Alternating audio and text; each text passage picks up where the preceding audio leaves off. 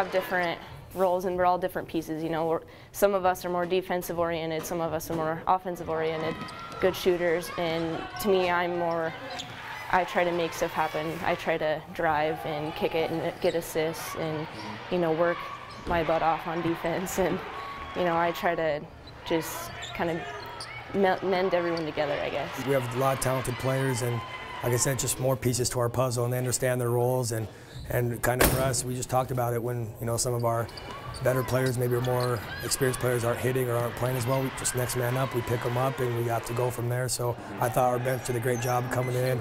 Megan Strauss did a great job rebounding for us, and like I said, Brianna did a great job coming in, and Delaney Clement hit a big shot, and down the stretch we had some of our seniors come in, played some good defense. So, you know, it was a team effort all the way down. The ball doesn't go in the hole. Then things snowball.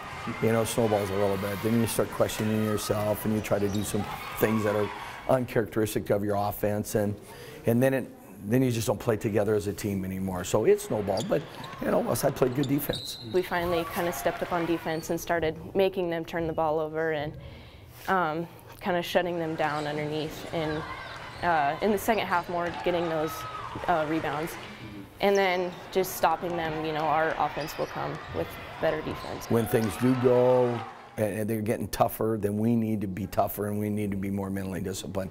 So, you know, we talked in there about let's have this game make our season.